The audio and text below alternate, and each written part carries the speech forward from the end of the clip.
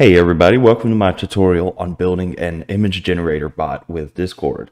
I was playing around with Midjourney, generating a lot of images, seeing how cool it is, and I realized that this is something we can make ourselves. So I decided to basically figure out how Midjourney works with some docs and put it together into a bot and build it for a tutorial. So without further ado, let's begin. So we'll start by creating our bot. The interface has changed, or else I'd just refer you to my first video, but we're going to call this, let's call it Midjourney Mock. Yeah. Let it load. There we go. So we'll just add him. He's Midjourney Mock, and then we're going to call this Mock of Midjourney. The description really doesn't matter. We're just quickly putting together a bot for our purposes. Go ahead and save the changes. And in OAuth 2, there's no longer two tabs. It's all one screen. So we're going to set our in-app authorization to bot and allow all text permissions. Now, the bot doesn't really need anything besides these. Your most important is attach files and send messages. And then we're going to add an intent in just a little bit in the bot screen where we say message intent. There we go. Now we actually need to go back to OAuth and set this in bot and give it the same permissions, just so that we could generate our invite URL and go ahead and put the dude in our server. So we'll copy this and put it in our browser. Then it'll say an external application wants to join. You just let it in. If you've watched my videos before, you know what we're doing. I just wanted to show you around the new interface for the OAuth screen. So same as before. Once we add our intent on this screen, you'll go reset token and do it. And the token generated for me, but of course I'm not going to show that off on YouTube anymore. You can see in my old videos where I've actually done that before. And the token was disabled. No harm came from it, but it's just a bad practice. I don't want to teach people bad practices. So now we are good to jump into our code. And you'll see I already have some code here. This is available in the GitHub link below. If you have watched my videos previously and know how to build a Discord bot from scratch, you can do that. Or you can use this template. If you don't know how to build it from scratch, I don't recommend you use the template. You can, you're free to, but I recommend you go back, watch a couple of my first videos that came out on building Discord bots and learn what each part of this does, because it's getting kind of repetitive doing this in every single video. So what I've done is made a template for us to start with so we could get into the nitty-gritty meat and potatoes of the bots we actually make. So here I've started from my template. I'm going to put my token in the env file, so just a second. Now the Discord token is in there. You will have to make your own env file if you use the template, just because I added the env file to my git ignore so that I don't accidentally upload my tokens to GitHub and then some malicious user gets a hold of it. So I don't upload env files, and I don't recommend you do either. The way you should do environment variables is store them safely on whatever's hosting your application.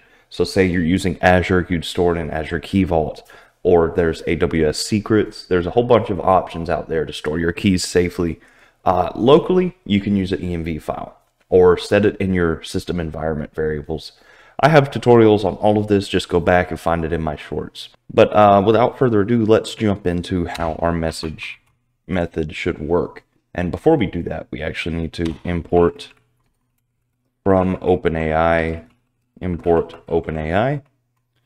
And above that, let's do import urllib requests.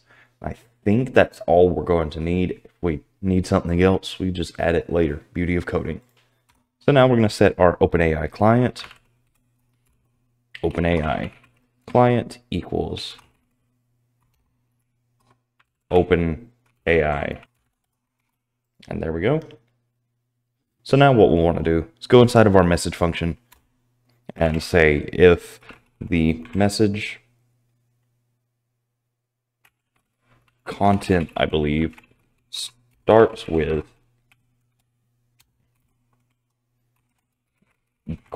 $generate.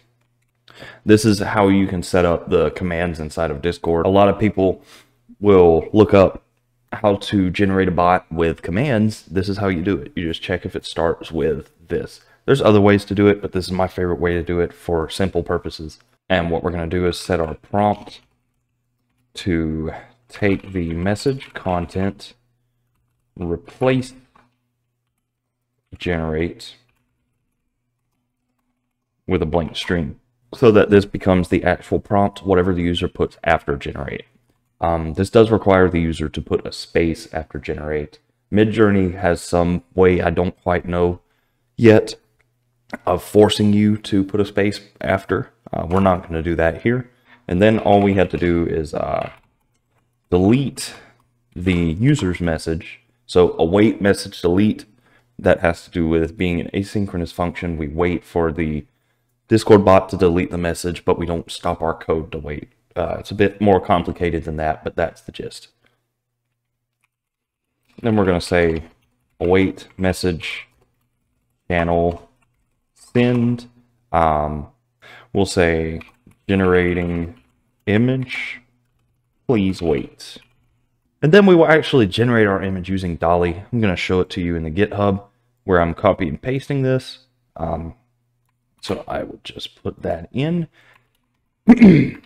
And it looks like I had named it something different, so I'm just going to say OpenAI client. There we go. Now we're saying OpenAI client images generate.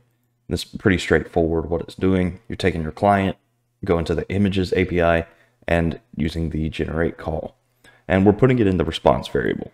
Using model Dall-E 3, I believe there's other models like 3.5. There's our prompt. Of course, we're setting it to our prompt variable we set here. The size of the image, you could customize this to whatever you want. I'm just using 1024 by 1024 because that's what OpenAI recommends. And the quality is standard. I believe you can go with high or low. Yeah, here's our options right here. If you hover, IntelliSense gives us a nice little prompt that says standard or HD. You could go HD. We'll go with standard for now. It generates a number of images. So if you really want to be like Midjourney, you could go with 4. So actually we'll do that because I want to be as close to Midjourney as possible with my mock. Now for something really cool, we're going to set the image URL to response data 0. And I believe you could get the URL. Yeah, image URL. We're setting the URL of our image because Midjourney doesn't really give you the images. It just puts them at a URL hosted by OpenAI. And I say Midjourney, I mean Dall-E. But the image URL, we're setting that so that we can download it. And I believe that is URL lib request URL retrieve. There it is. And we will use our image URL and give our file name a name. We're just going to call it image.png, as I think it returns a PNG. Not entirely sure, but Dall-E is high quality, so we'll convert it to PNG anyways. Then I believe we could do await message channel send, set the content to image 4. And I like doing this for our users just so they know what's going on. Make it an F string image 4 prompt. And I believe the space is retained, so we can actually leave our prompt there. Then we can specify a file for our Discord bot to send. So we could say Discord file and specify our image.png. And the reason this works, we don't have to specify file paths, is because we're just generating the image, putting it in our root file path. If you're going to use a server and store it in certain files, you're of course going to have to store it in a different file path, or you could do it locally, you know, if you want to practice that. And then at the bottom, we have our run, and in main py, the super simple run is set up. I believe this is all we need. So I'm going to open our Discord server, run, make sure it runs properly. Ah, yeah, you had to hit run inside of main py. And then logging in, boom, Midjourney mock is now running. We see our little guys running right here, so we can request that he generates a fancy mouse holding a cup of espresso. Midjourney mock took away our message, just like Midjourney would, and says generating image, please wait. And we have an error, bad request error, error code 400. And that's kind of the reason I set into 4, because with our free, well, I say free, our low-cost Dall-E 3, you can't do what Midjourney does. You have to do in one. You have to generate one image at a time. So, Control-C in there. Okay, so now we could go in, run our bot again, and hit generate, and we will say a fancy mouse holding a cup of espresso. Wow. Generating image again, and this time we're generating only one, so any error will be unplanned, but we will address it promptly. And as you can see, we generated our image. Two things actually happened. Inside of our file directory, we got image.png.